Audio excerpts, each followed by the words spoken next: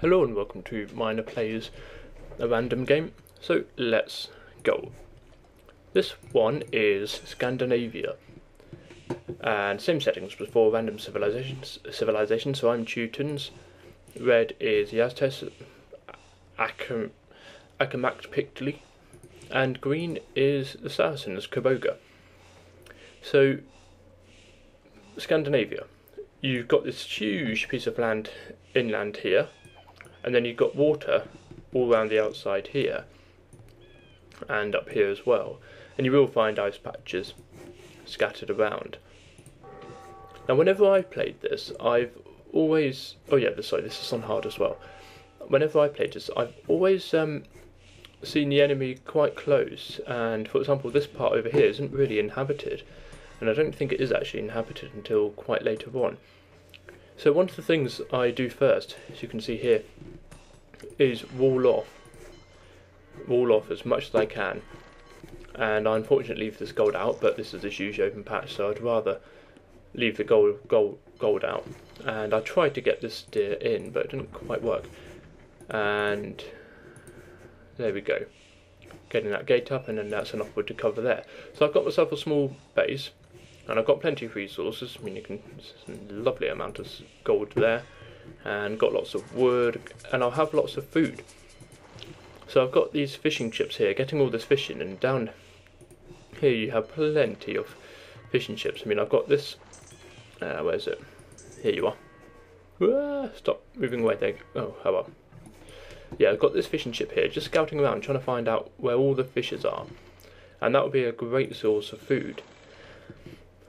Now, with this water here, one thing you can do is, if, let's say, red was down about here, I could create lots of transport ships and put villagers on and any military, and then also create lots of military ships, and send them all down this water and attack the enemy from water.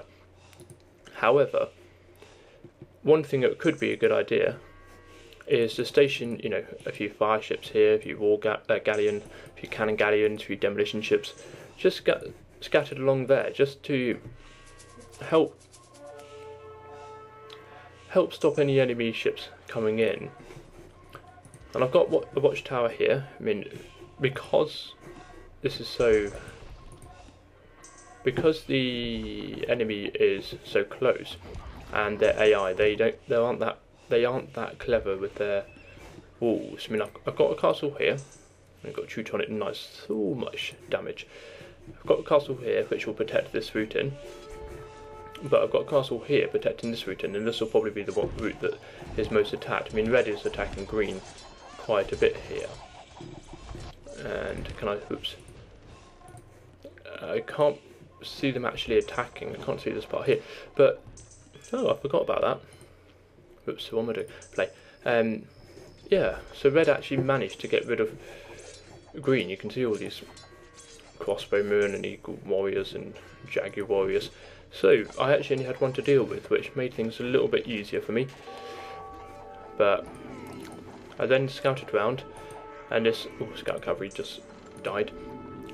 But as I created such a small base here, one thing I had to be careful of was running out of resources. I mean, I got this villager here who is,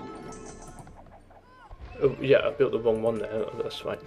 So I want this stone here. I mean, I know I've got enough for 2 castles, but I'd rather have some more coming in just in case. And then I've got a mining camp here because I would have run out of gold as well. So in come these Teutonic Knights. They're just trying to pick off anyone they can. Great against infantry, not so great against archers. And here are my paladins, great paladins that they are. So in terms of attacking, it's just a general attack. There's not really much about the map. I mean, you do have these cliffs scattered around. I mean, there's one there, one there, one there. You do get them scattered around, so if you can, make good use of it. I mean, have like a trebuchet here, attacking a castle down here, just for that extra hill bonus attack. I believe you do get that. So I'm just getting some more resources. I mean, I'm quite low on gold, and I want much more gold. So I'm just waiting for some more gold before I actually make much more of an attack. So I tried to get in through here. There's a barracks going up. You know, I've always found this. There are quite large gold patches around. No, I say large. I mean there's lots of gold patches around. That's what I mean to say.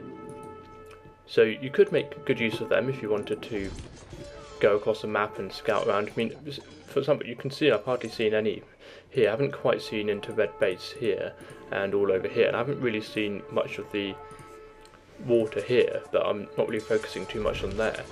I mean, it has now got to a point where these fishing ships, I mean, quite a lot idle, but a lot are just having to go back so far to this dock.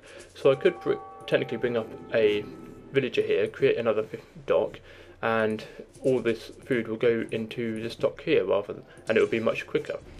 And I've actually nearly what am I getting this about? I've actually nearly done this. I was quite happy with myself, but there are quite a lot of villagers around. There's not really much more to say. It's just generally make sure you don't get attacked by water. You know, have some fishing you know, galleons, fire ships, demolition ships, cannon galleons scattered here, just so transport ships can't get in and land anyone right on your base. Make good use of the whole of the map. And I got all the gold and stone that was up here that someone had left me, and I could technically get all the gold here. And yes, I've got spies now, so I'll be very nearly there. Oh, they resigned anyway. And there are the odd cliff scattered around, so if you can, make good use of those. There's plenty of wood on this map. You don't really need to worry too much about the wood, but make sure you're walled off. Make sure you have a decent wall, because, for example, if you're red here, you need to wall all the way around. There's just no way you're going to be able to, you know, protect yourself just with this. Just with having a wall here. I mean, what I'm trying to say is maybe have towers around just to help fend off any attackers, and to have a look further into where the enemy might be coming from.